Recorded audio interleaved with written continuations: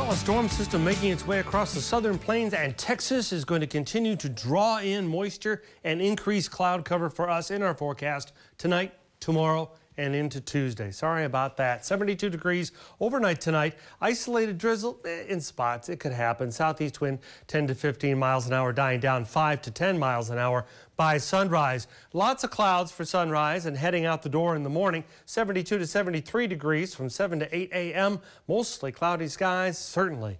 And then heading on into the noon hour, 80 to 82 degrees, but the southeast winds are going to crop up again as we wait for that next storm system to unfold across Texas. We're looking at 15 to 25 miles an hour and 88 degrees by 3 o'clock in the afternoon. So despite the clouds, we're still going to be on the warm side for tomorrow, above normal as a matter of fact. Southeast wind 15 to 25, gusting to 35, so we'll call it a breezy day.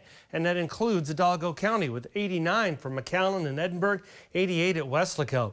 All right, it's going to be tomorrow. That solar eclipse is going to unfold across the region. We have anywhere from 85 to 90% coverage with the shadow of the moon on the earth. So we would see, if we had clear enough skies, we would see a pretty decent event. But, you know, I just don't think it's going to happen. Here's the mechanism again. The moon gets between the sun and the earth, so it casts a shadow. This is no different than you casting a shadow on the sidewalk in the late afternoon. And again, that shadow will make its way from Texas on up in toward Ontario, Canada. So a lot of folks from Arkansas and Kentucky and Texas and whatnot are going to get to have a great view of this thing if the clouds can break enough on ahead of the storm system. But for us, mostly cloudy skies, you betcha. 85 at 1:30 in the early afternoon tomorrow. Mostly cloudy, we'll call it, and breezy. Yep. Southeast wind 15 to 25, gusting to 35. But the breeze doesn't have anything to do with your viewing pleasure.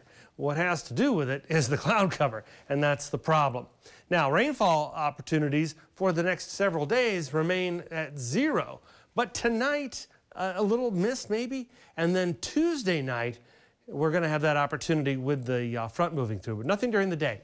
So let's look at Tuesday. Here you see Tuesday on in through the evening. There it comes into Wednesday morning, 1 a.m. And there's our chance for rain and rumbles as the front moves through. Storm Prediction Center has us in the general thunderstorm category, so it's not a big deal. We're just expecting a chance for some showers, which will unfold into a beautiful rest of the day, Wednesday, with low humidity and 88. Just gorgeous. And temperatures on down in through the 80s the rest of the week and into next weekend. Yeah, we give you next weekend here at CBS 4. We love weekends, so we go ahead and do it as much as we can. And the overnight lows will cooperate as well. So the front moving through on Tuesday night is the big story here. Of course, the other story is the fact that the cloud cover ahead of the front is going to spoil your view of the eclipse tomorrow more than likely. Well, all the eclipse fans are going to be a little disappointed, but a lot of them. They'll be okay, yeah. They'll survive. Yep. Fingers crossed. All right, we are talking all about sports after the break. Our Blake Holland is tracking those big games for us coming up after this.